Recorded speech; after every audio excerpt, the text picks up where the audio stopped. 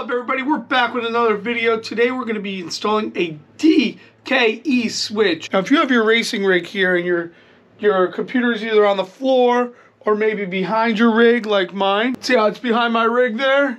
Sometimes it's really difficult to get to the power and to always reach to the back to get the power, reach underneath the steering wheel to get the power. Well, today we're going to install a switch that eliminates that issue altogether, and we're going to make a switch that maybe goes somewhere on the monitor or somewhere near my Steam Deck.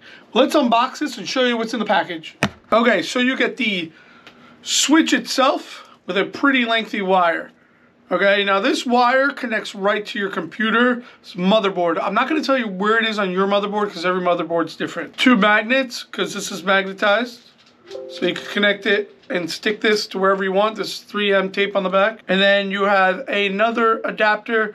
This plugs into your motherboard, and this way you can use your old power switch along with the new power switch. So let's get to the install. Few things that you should do here. Turn it off with the switch in the back here and also unplug it so there's no power going to the motherboard so you can start working on it. The power is usually at the bottom right of the motherboard, but like I said, every motherboard's different. Here's the cable, and it's a really long cable here as you can see. But I have an open slot in my PCIe back here, so I'm gonna run the wire through there. It's a good open here. It's gonna be out of the way of everything. Then you can hide it afterwards if you'd like. So on the cable, just so you know, there's some LED lights. You have power, plus and minus. And you're going to find those on your motherboard as well if you want the LED light on. Some people may not like the LED light. Another thing to note, there's an arrow here. I don't know if you could see it, but there's an arrow there. Make sure that arrow lines up with the arrow on the power supply cord that's coming in.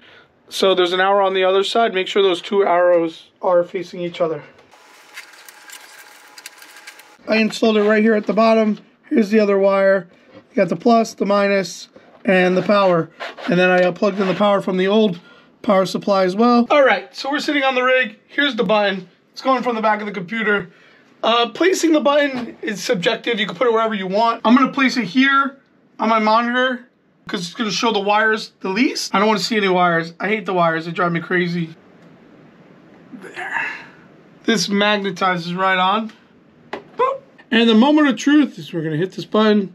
Hopefully the LED light turns on. And hopefully our computer turns on.